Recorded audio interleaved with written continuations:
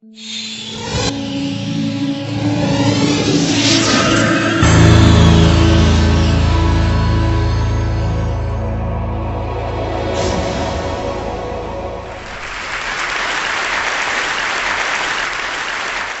a great big elephant in the room called the economy.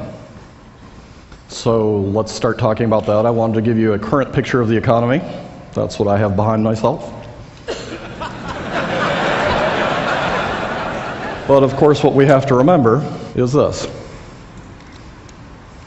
And what we have to think about is when you're dancing in the flames, what's next? So what I'm going to try and do in the next 17 and a half minutes is I'm going to talk first about the flames, where we are in the economy, and then I'm going to take 3 trends that have taken place at TED over the last 25 years and that will take place in this conference, and I will try and bring them together. And I will try and give you a sense of what the ultimate reboot looks like. Those 3 trends are the ability to engineer cells, the ability to engineer tissues, and robots. And somehow it'll all make sense. But anyway, let's start with the economy. There's a couple of really big problems that are still sitting there. One is leverage. And the problem with leverage is it makes the US financial system look like this.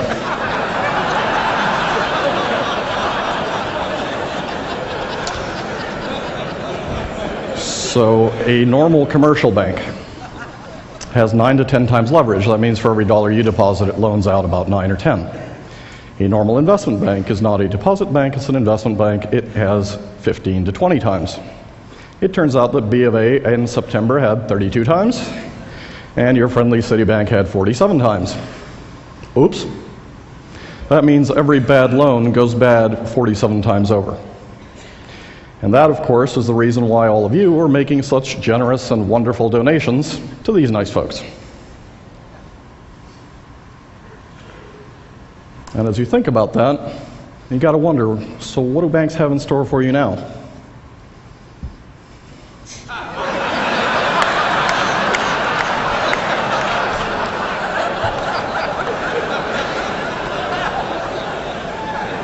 It ain't pretty. Well, the government, meanwhile, has been acting like Santa Claus. We all love Santa Claus, right? But the problem with Santa Claus is when you look at the mandatory spending of what these folks have been doing and promising folks, it turned out that in 1967, about 38% was mandatory spending on what we call entitlements. And then by 2007, it was 68%. And we weren't supposed to run into 100% until about 2030. Except we've been so busy giving away $1 trillion here, $1 trillion there, that we've brought that date of reckoning forward to about 2017. And we thought we were going to be able to lay these debts off on our kids, but guess what? We're going to start to pay them. And the problem with this stuff is now that the bills come due, it turns out Santa isn't quite as cute when it's summertime, right?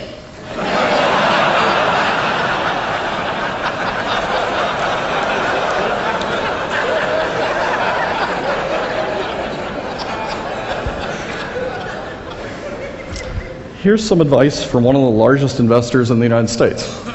This guy runs the China Investment Corporation. He is the main buyer of US Treasury bonds, and he gave an interview in December. Here's his first bit of advice, and here's his second bit of advice. And by the way, the Chinese Prime Minister reiterated this at Davos last Sunday. This stuff is getting serious enough that if we don't start paying attention to the deficit, we're going to end up losing the dollar. And then all bets are off. Let me show you what it looks like. I think I can safely say that I'm the only trillionaire in this room. This is an actual bill, and it's $10 trillion. And the only problem with this bill is it's not really worth very much. That was $8 last week, $4 this week, $1 next week. And that's what happens to currencies when you don't stand behind them. So the next time that something as cute as this shows up on your doorstep, and sometimes this creature is called Chrysler, and sometimes Ford, and sometimes whatever you want, you've just got to say no. And you've got to start banishing a word, let's call it entitlement. And the reason we have to do that in the short term is because we have just run out of cash. If you look at the federal budget, this is what it looks like. The orange slice is what's discretionary. Everything else is mandated. It makes no difference if we cut out the bridges to Alaska in the overall scheme of things. So what we have to start thinking about doing is capping our medical spending, because that's a monster that's simply going to eat the entire budget. We've got to start thinking about asking people to retire a little bit later. If you're 60 to 65, you retire on time. Your 401k just got nailed. If you're 50 to 60, we want you to work 2 years more. If you're under 50, we want you to work 4 more years. And the reason why that's reasonable is when your grandparents were given Social Security, they got it at 65 and they're expected to check out at 68. 68 is young today. We've also got to cut the military about 3% a year. We've got to limit other mandatory spending. We've got to quit borrowing as much, because otherwise that interest is going to eat that whole pie. And we've got to end up with a smaller government. And if we don't start changing this trend line, we are going to lose the dollar and start to look like Iceland. I got what you're thinking. This is going to happen when hell freezes over. But let me remind you, this December it did snow in Vegas.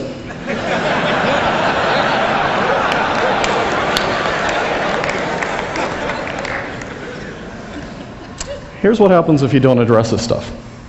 So Japan had a fiscal and real estate crisis back in the late 80s. And its 225 largest companies today are worth 1/4 of what they were 18 years ago. We don't fix this now, how would you like to see a Dow 3500 in 2026? Because that's the consequence of not dealing with this stuff. And unless if you want this person to become the CFO, not just of Florida, but the United States, we better deal with this stuff. That's the short term, that's the flame part. That's the financial crisis. Now, right behind the financial crisis, there's a second and bigger wave that we need to talk about. That wave is much larger, much more powerful, and that's, of course, the wave of technology. And what's really important in this stuff is, as we cut, we also have to grow. Among other things, because venture-backed startup companies are 0.02% of US GDP investment, and they're about 17.8% of output. It's groups like that in this room that generate the future of the US economy, and that's what we've got to be growing. We don't have to keep growing these bridges to nowhere. So let's bring a romance novelist into this conversation.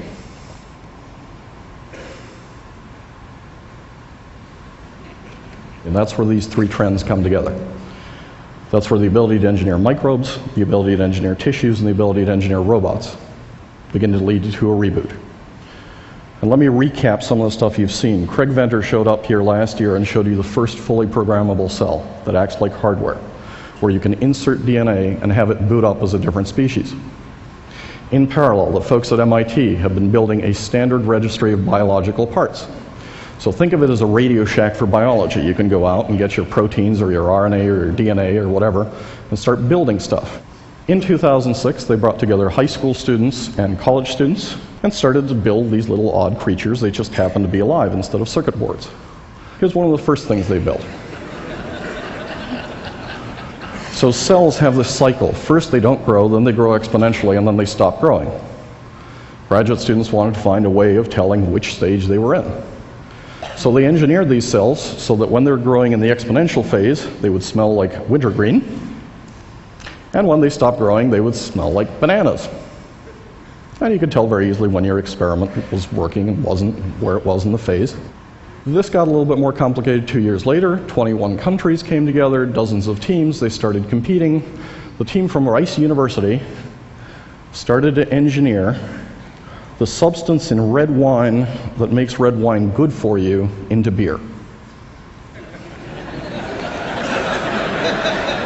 So you take resveratrol and put it into beer. Of course, one of the judges is wandering by and he goes, "Wow, cancer-fighting beer. There is a God." The team from Taiwan was a little bit more ambitious. They tried to engineer bacteria in such a way that they would act as your kidneys. 4 years ago, I showed you this picture. And people oohed and awed because Cliff Tabin had been able to grow an extra wing on a chicken. And that was very cool stuff back then. But now moving from bacterial engineering to tissue engineering, let me show you what's happened in that period of time. 2 years ago, you saw this creature, an almost extinct animal from Xochimilco, Mexico, called an ajolote, that can regenerate its limbs. You can freeze half the heart, it regrows. You can freeze half the brain, it regrows. It's almost like leaving Congress.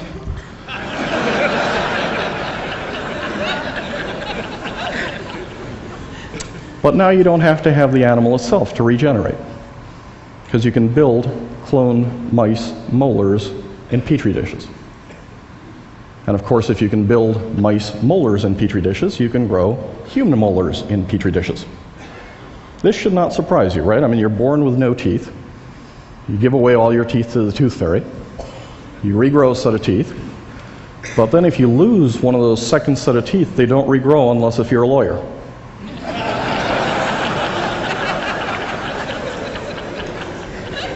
But of course, for most of us, we know how to grow teeth, and therefore we can take adult stem teeth, put them on a biodegradable mold, regrow a tooth, and simply implant it. And we can do it with other things. So a Spanish woman who was dying of TB had a donor trachea. They took all the cells off the trachea, they spray painted her stem cells onto that cartilage. She regrew her own trachea, and 72 hours later it was implanted. She's now running around with her kids. This is going on in Tony Atala's lab in Wake Forest, where he's regrowing ears for injured soldiers, and he's also regrowing bladders. So there are now 9 women walking around Boston with regrown bladders, which is much more pleasant than walking around with a whole bunch of plastic bags the rest of your life. This is kind of getting boring, right? I mean, you understand where this story is going. But it gets more interesting. Last year, this group was able to take all the cells off a heart, leaving just the cartilage. Then they sprayed stem cells onto that heart from a mouse. Those stem cells self-organized, and that heart started to beat.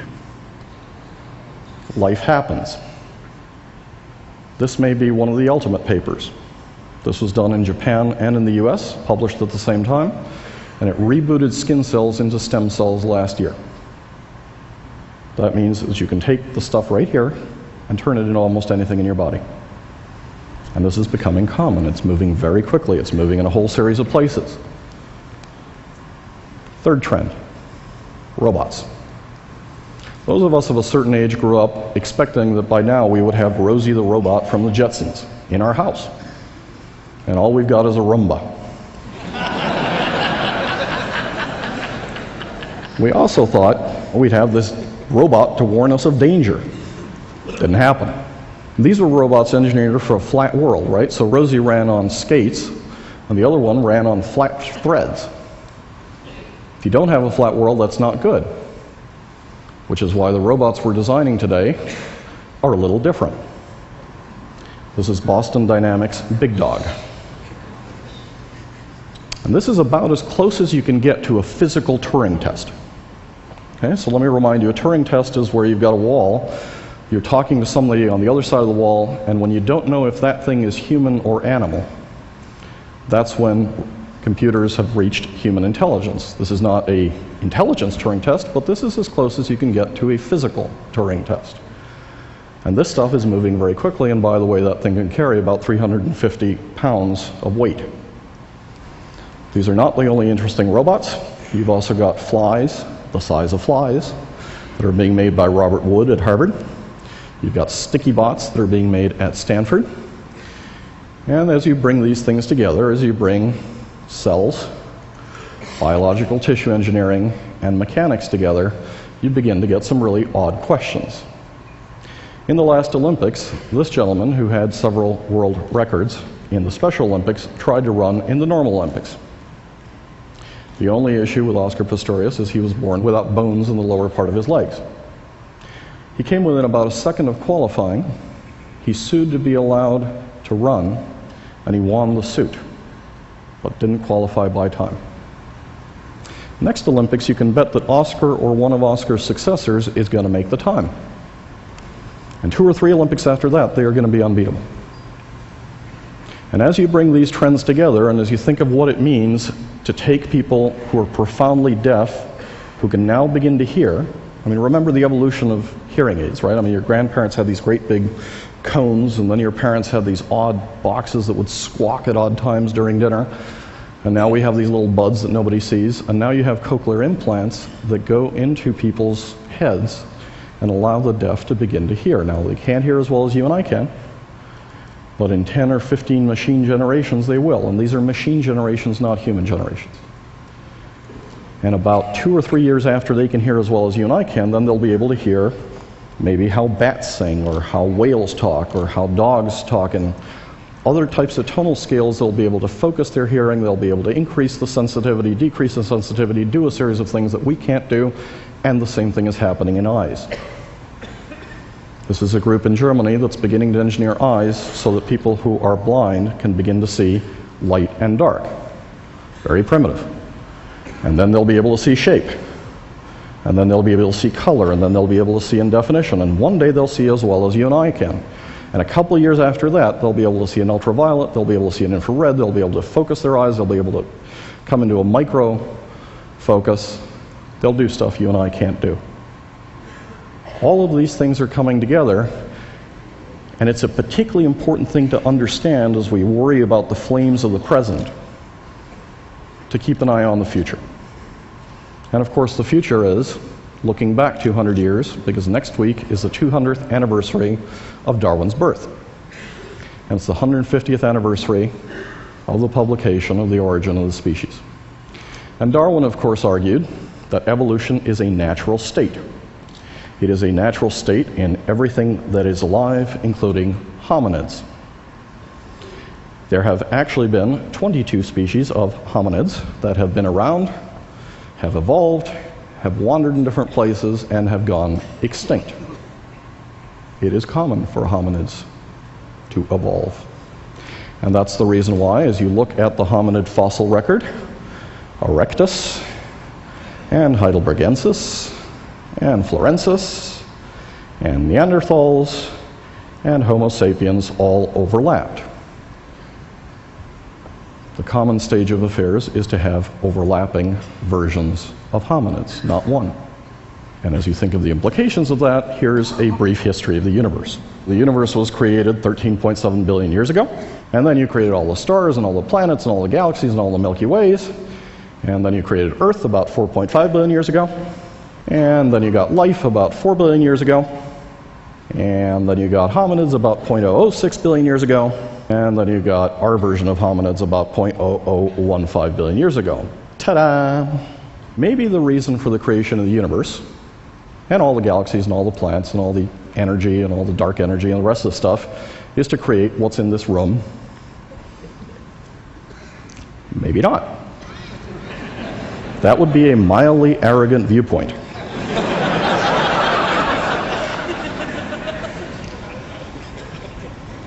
So if that's not the purpose of the universe, then what's next?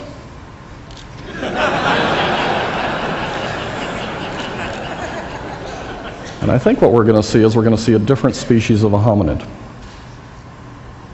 I think we're going to move from a Homo sapiens into a Homo evolutus. And I think this isn't 1,000 years out. I think most of us are going to glance at it, and our grandchildren are going to begin to live it. And a Homo evolutus brings together these three trends into a hominid that takes direct and deliberate control over the evolution of his species, her species, and other species. And that, of course, would be the ultimate reboot. Thank you very much.